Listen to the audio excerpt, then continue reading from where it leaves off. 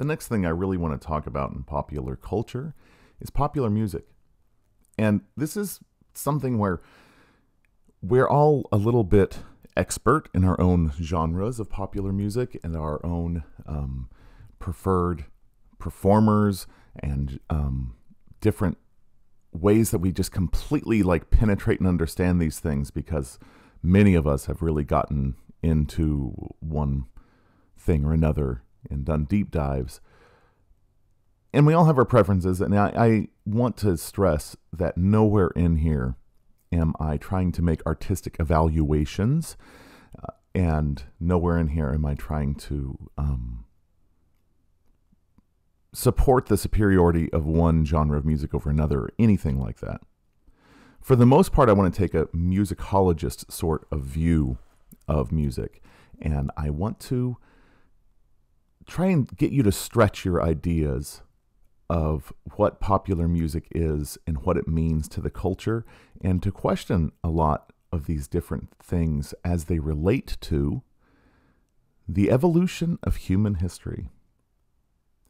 That may sound like a little bit of a stretch, but I really feel like it's important to take a look at the development of music as it has paralleled the development of art and the development of the sciences, that it has those same sorts of stages where you can hear a piece of music and place it within, 50 years or 20 years if you're really good. Obviously, if you're really good, you can nail the year.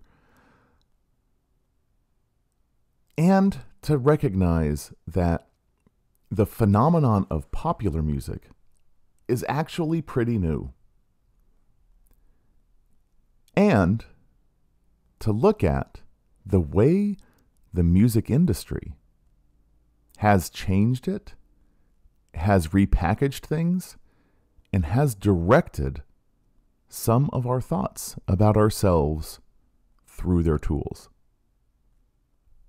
There has been no music throughout history as influential as the American music scene these days.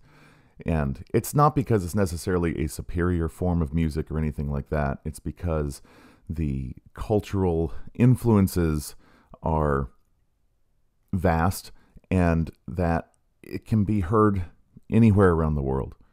The different aspects of American music history are absolutely fascinating.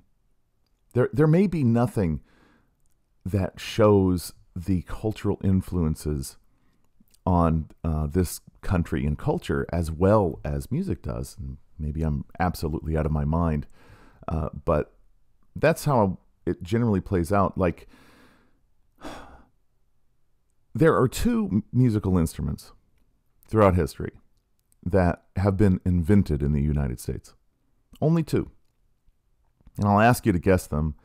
And for the most part, one of them you just won't get, and the other one you totally will. And the thing is that the dichotomy of these two instruments really points to the dichotomy of musical development in this country. And that is, the first musical instrument that we think of in the United States as being invented here is the glass harmonica. This is not an instrument that you're likely familiar with unless you're a music nerd. And it was invented by Benjamin Franklin, of all people. Benjamin Franklin, that go-getter, politician, inventor, sort of Renaissance genius dude of the colonies and early United States. There's much to criticize this guy about. But one thing that you cannot put past him is he had this keen awareness of his place in history. This keen awareness that he was going to be remembered and wanted to have influence over how this was going to be. And so it's not just for armchair scientific reasons that he invented the glass harmonica, I believe. I really think that he wanted to have to his name this distinction of being the first American to introduce a brand new instrument into the world. And what it is, if you haven't seen one, you should Google a picture. It's wild. Essentially picture a box on a stand, like long rectangular box on a stand, and inside it are concentric cones of glass. Picture like bowls going from large on the left to small on the right. And you press a pedal, and this spins the glass, and in the box is water, which wets the glass. And then you put your fingers gently on the glass, and you get that ghostly hum, like when you've seen somebody play wine glasses or something like that as some sort of a party trick. There are a few pieces of music written for the glass harmonica, and it's harmonica, not harmonica. There are a few songs, a few pieces of mostly classical music. Once in a while, you'll hear it played. Once in a while, you'll hear it as part of a song these days. But one reason it never caught on was, man, the manufacture is ridiculous. You've got to get those things tuned correctly from the get-go. You're never going to retune this. And it's fragile.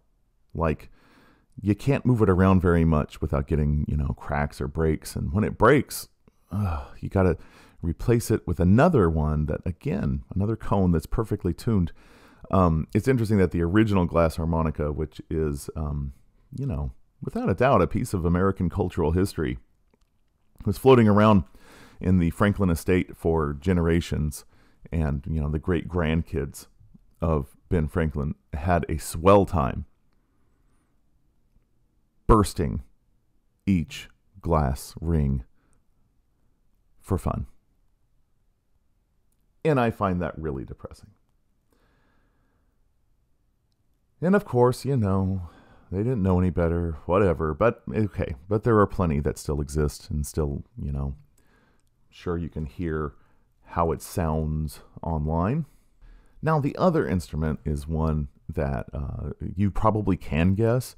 And I generally, in a class, if I'm talking about music, I try to get students to guess it. And we get a bunch of wild guesses that I find sometimes irritating. Like somebody will say, guitar. And I'm like, oh, dude.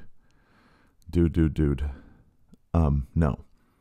Or they'll be like, saxophone. And I'm like, no.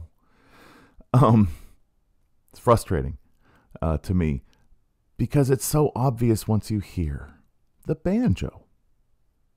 Now, what I really dig about the banjo as an American invented instrument is it's the opposite of the glass harmonica. Just the polar opposite. It was not invented by a statesman, a founding father. It was invented by slaves. And it is not an exacting sort of science that you have to apply to put it together. The original banjos could be made out of just about anything. We've settled on a drum head and a fretboard and strings strung across it. This is a type of zither, essentially, which is a fretted stringed instrument with a sounding box of some sort, like a guitar. But the banjo is particular in that it doesn't sustain the same way as most resonator instruments. Instead, it has a very plucky sound that is amplified, but not necessarily sustained by the resonator. A percussive sort of sound, if you will. But initially, they could have been made by boxes, turtle shells, anything that you could stretch, essentially something over that would then vibrate with the strings loudly, but not in a sustained way. And the drum head works perfectly. So with its percussive sort of short length of notes, it becomes a very plucky instrument. You want to pluck it a lot to keep the sound going. And it was obviously, not something that was brought over by slaves. It was something that was invented here as a way to maintain, some of the initial culture they came over with, which in the different regions of development of music, in the continent of Africa, music is very rhythmic. It's very participatory. And in many dialects, there's no separate word for music or dance, which can come to a surprise if you're in college and you take an African music class and you find yourself dancing around, feeling every inch of your awkward whiteness. And the banjo's wildly versatile, gorgeous instrument, can be used in so many different ways. And it is just the quintessential folk instrument. Like, it's the folk instrument for the United States the way the mandolin was for, Italy. And it's got such a reach that if you have a banjo playing in almost any song, it sounds American. That music sounds American. So this is really interesting, right? You have one instrument that's made by the rich statesmen. You have another one made by literally enslaved people. And they both came around about the same time. And they are both have completely lopsided representation now. Whereas you're never going to hear a glass harmonica very much. You can catch a banjo in just about any genre of music these days. From musicals to, rock, country, obviously, bluegrass, hip hop. It just pops up. And this really sets the tone for the development of music in the United States. And what I mean by that is that it has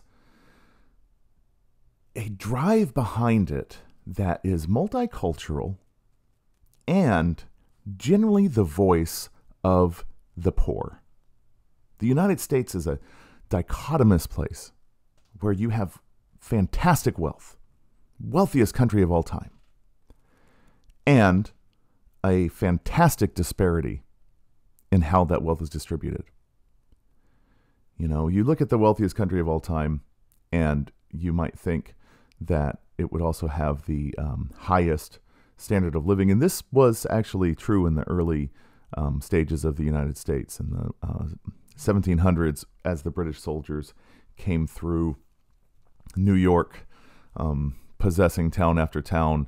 They'd move into the houses, because they were kicking Washington's ass, essentially. And they'd move into the houses, the farmhouses out there, and the soldiers were continually blown away at the standard of living. This was wild. They couldn't imagine that regular people were living the way that these folks did. And obviously, we still had, again, that disparity even back then, but the distribution was a little different. And this continued all the way through until the Industrial Revolution and then World War II, and then we really get a nice divide in incomes and wealth. Since World War II, that mirrors the development of popular culture, strangely enough. Okay, so let's jump back. I think it's really funny when you hear people say something like, "Oh, I think that they're a great musician. I just wish they'd keep their politics out of music. I wish they would just play and not tell us what they think." And a good example of this was in 2003 when the Dixie Chicks were performing in England. And in this performance, they announced that they were from Texas and that they were ashamed to be from the same state as our current sitting president. And this was during the, Second Gulf War and all of that. And there was this huge, uprising in conservative America about, how wrong this was for them to express shame over our president while in another country. Oh, my God. And as if this was the first time that musicians have ever, protested the way things are. This is the norm, dude. This is the normal thing. Popular music is a roadmap of protest.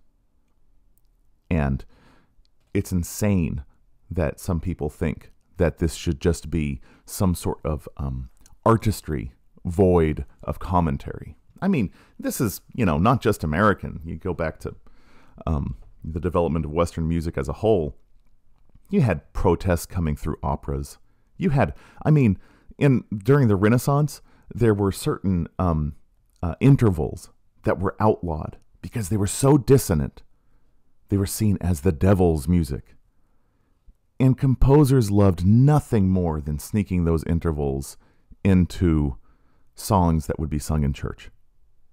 So they were always giving voice to counterculture in music. This is one of the very big drives of counterculture. This is one of the ways that people have been sending messages to each other about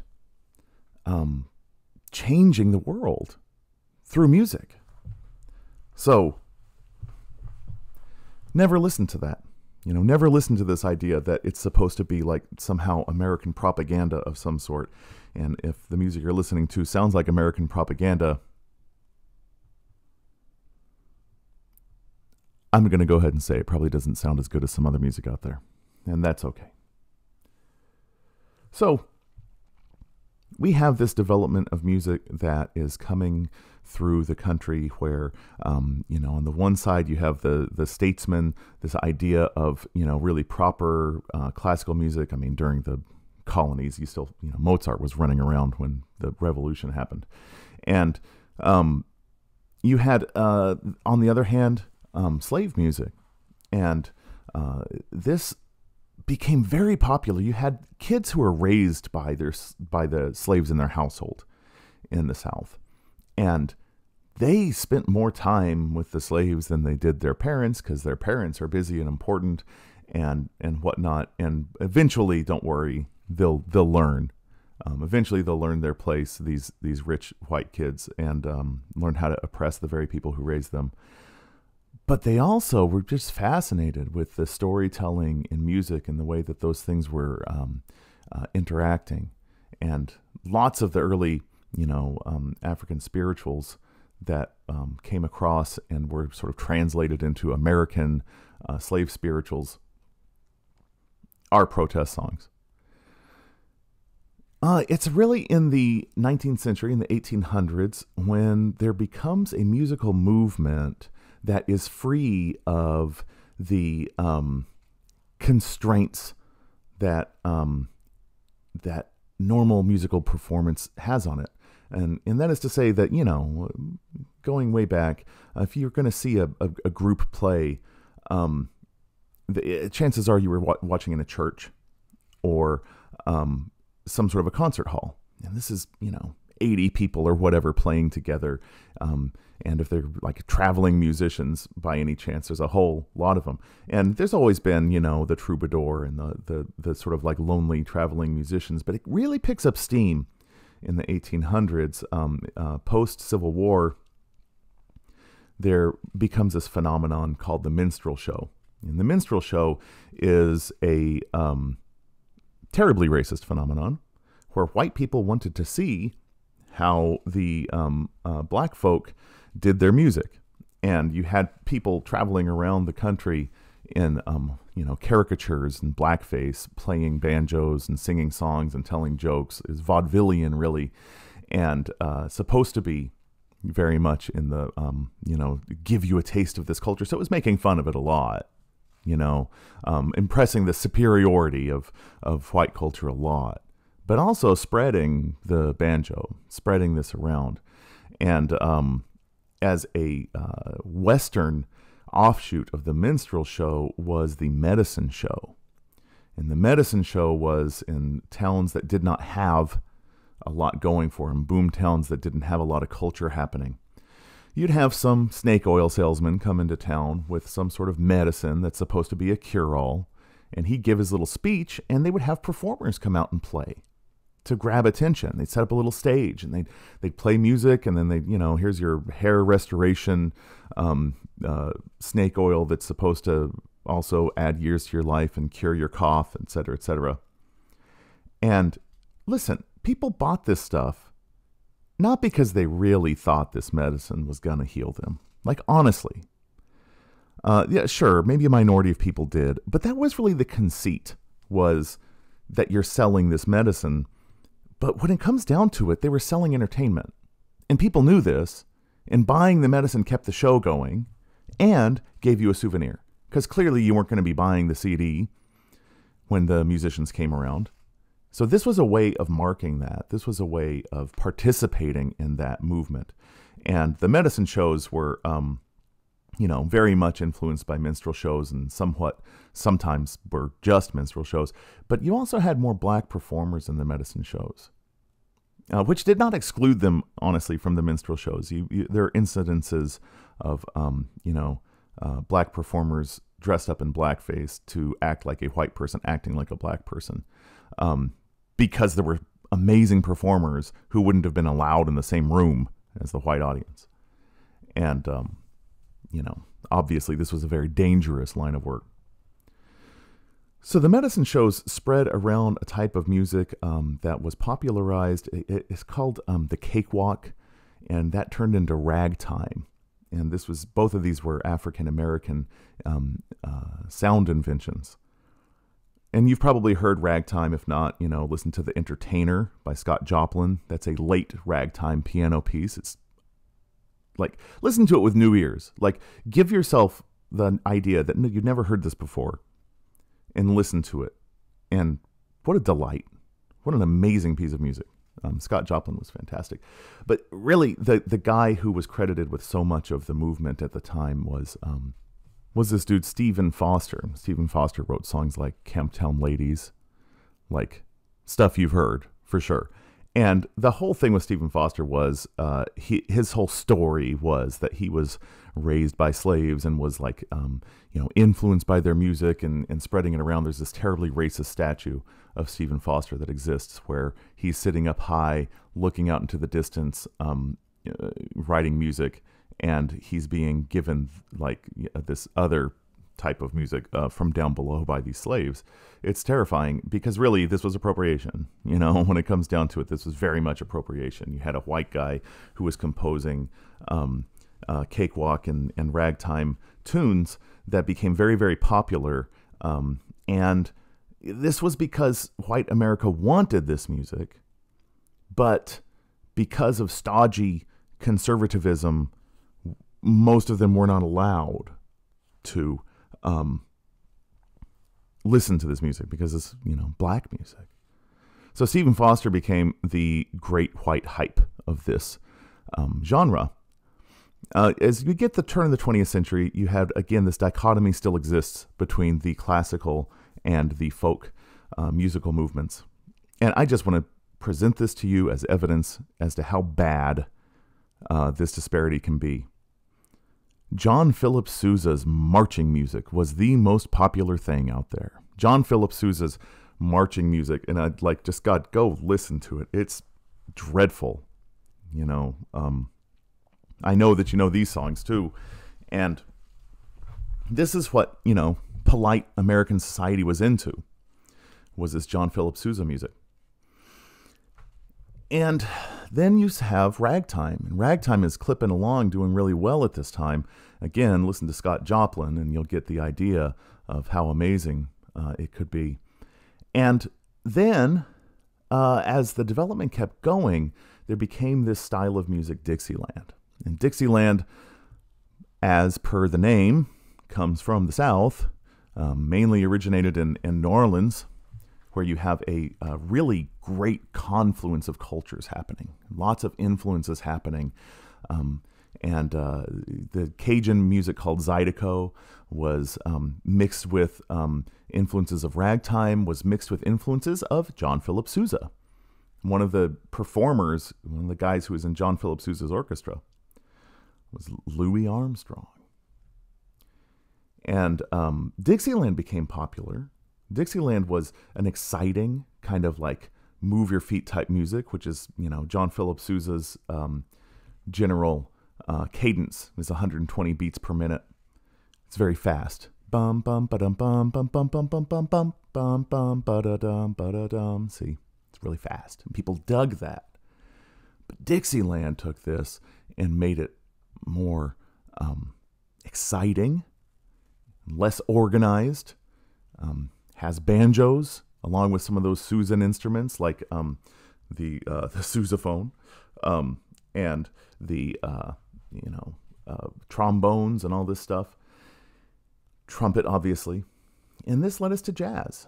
And jazz, when jazz hits, it's just, again, like wildly popular, Jazz has its roots in several different regions. Of course, we have New Orleans, we have Memphis, and also it really matures in New York. There's a Chicago jazz, too. All of these cities like to claim founding of jazz. Most likely, you should really give it to New Orleans. Here's the tricky thing about saying where and when and who invented a musical genre. Most people don't recognize something new until years after it happens. Most people can hear something new and write it off as like weird until it catches on enough with enough weird people that it becomes formful in its own thing. So the jazz revolution really, really hit in the clubs in New York, which was the cultural center of the United States at the time. And people, again, loved this. This is a black music that people love. And the money's in the white folk. Recording is a thing. You can actually hear Scott Joplin play music from early records. And this music really catches on. But again, stodgy conservative societies like, my kids aren't listening to black music. And this is a theme, man. This is the theme of the United States musical heritage. I'm sure you can track it from here, right? Jazz gets really big, and then it's popularized with Polite Society by George Gershwin. White dude, he and his brother wrote musicals, stage plays. And they really were great. And in 1924, George Gershwin debuted Rhapsody in Blue. And Rhapsody in Blue was a jazz piece written for an orchestra. Big band jazz. This merged orchestral music with jazz in a way that hadn't been done before. And essentially, this is Stephen Foster all over again in some ways, right? It's an appropriation. And it's a gorgeous piece of music. It is absolutely beautiful. It moved jazz from the clubs to the concert halls, which was a major contribution. This is the 1920s. Some people are forward thinking. This brought real jazz performers out of the woodwork because it was like this sort of stamp of approval that like, okay, now it's okay to listen to jazz, right? And this, we have Louis Armstrong, Duke Ellington, a lot of the early performers who had been playing all along suddenly get popular. They suddenly get contracts. They suddenly get signed because nobody wants to miss out on this cash cow. Nobody wants to miss out, and it's, the record companies don't. So this pattern continues and continues. Jazz eventually, merges with another type of music that was being heard in black churches and spirituals, soul music, to be the blues. Blues get a really complex rhythms applied to it, which becomes R&B, rhythm and blues. And finally, one day, somebody puts a rock and roll beat to an R&B song, and this is generally credited to this dude named Professor Longhair, who's a black performer. And if you listen to his music, it doesn't sound like rock and roll to you or me, I swear. But that is the origins of really putting this new sort of beat and applying it to a music that was, in existence. And there's other people. Ike Turner likes to claim invention of rock and roll, and Little Richard likes to claim invention. And they were there for sure. I don't feel like crediting Ike Turner with shit because he beat his wife, but that happens. And people get all kinds of credit when they're musically inclined and not really a good person. It happens. So rock and roll, they're looking for record companies are like, they get it now. They've seen this pattern before, and they go, rock and roll sounds great. What can we do to get a big white dude to do this. So they find this gospel singer who has a deep, rich, sultry voice, who's white, Elvis Presley. They dress up Elvis Presley as a rock and roll artist, and he does the thing, man. He does the thing. Again, we have a sort of appropriation, which opens the doors for the originators to really make it bigger, for what that's worth. And Elvis is great. Like, he's a great performer. You can't take much away from Elvis. He never wrote any of his. He wrote one song, But as a performer, the dude was great. Amazing.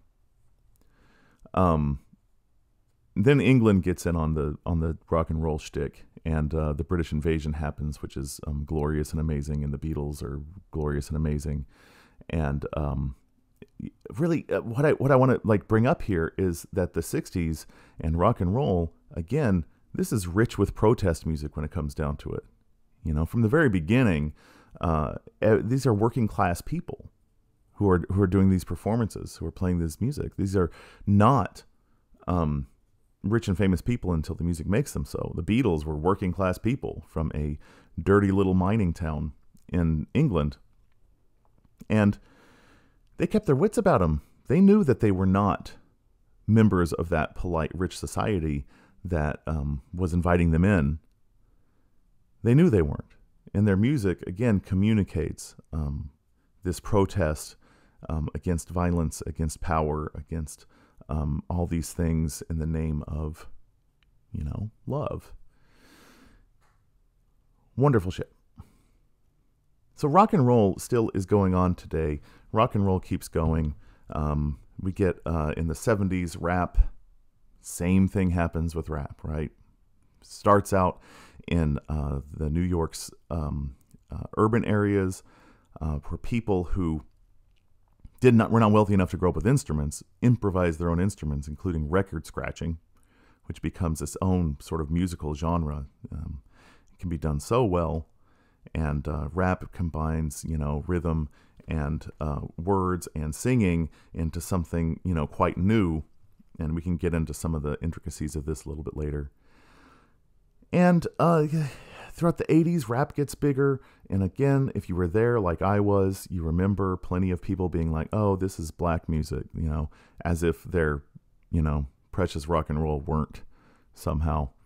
And this, eventually evolves into what we see as hip hop. And hip hop is still the knife blade of music today. It's the very tip of the sword of what is change, of what is the evolution of music. Now, evolution is an important thing. When you look at each one of these genres as they emerge on the scene, evolution is important. And again, we'll get into that later. And I just want to mention again that rap had its great white hype. Vanilla Ice, oh my God, in the early 90s. Oh my God. Vanilla Ice was MC Hammer, but white. And he really went to prove that record companies had no idea what they were doing. Record companies they had no idea, man. They had no idea. They were looking for a guy to make into a rapper, and they did it. And they just this guy went from selling out stadiums to not being able to book a gig at Knott's Berry Farm within a few weeks. And part of that reason is because record companies had no idea that it was going to get out that this guy was fake. And they had no idea that rap and hip-hop culture were all about what's real. They're all about the downtrodden, all about people making something out of nothing. And that Vanilla Ice does not fit that narrative. So record companies are scared off now. They don't want another Vanilla Ice. They want to stay away from it. And it takes a black record label run by Dr. Dre to really recognize a white rapper who was good eventually in the 90s. And this is Eminem.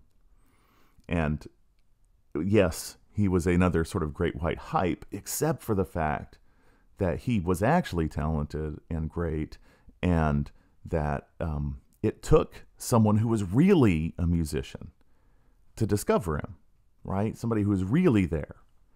And this is something that's so important, that the world of music is split between art and commerce. Art and commerce. These things don't always match. For the most part, it is not musicians running the music industry. And that is something to really press on here, that the evolution of American music, as it comes from not only slaves, but working class, and it becomes the voice of the underdog, the voice of the people instead of the government, the voice of the people instead of the wealthy. And so that's what American music is. And yet, it's packaged and sold by the wealthy. It's packaged and sold by these companies that recognize someone they can make money from. And they make a lot of money, give a little bit back.